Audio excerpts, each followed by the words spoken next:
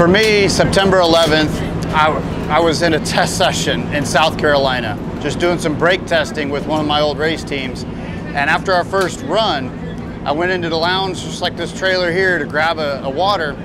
And when I turned the TV on, I thought it was some what if style TV show of if this happened. I was in 3rd grade at Bayshore Elementary.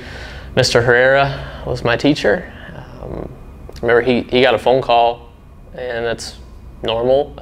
Everybody has landlines in classrooms, and normally he's talking and he didn't say anything, and thinking back to it, I remember all of it. And he just said, everybody put your pencils down, and he turned the TV on, and we watched for about 30 seconds. And I'm watching all of this unfold, and I'm like, guys, everybody's got to get in here. Check this out. I don't know what's going on. I was freaked out.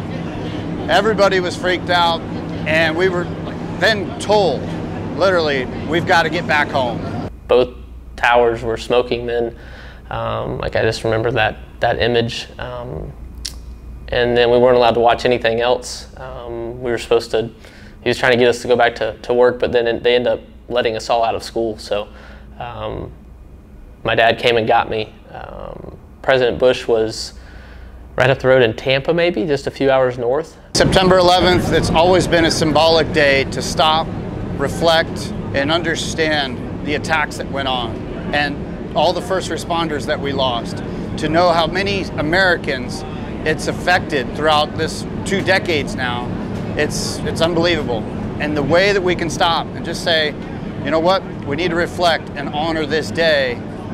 We have that ability now to shine a bright light on it and to remember it and use our platform to remember the lives lost and the lives given.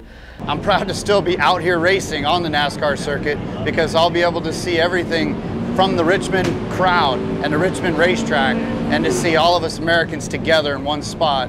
During the race, I won't know what's going on, but I know now and I'll know after, and you know, that's what means the most.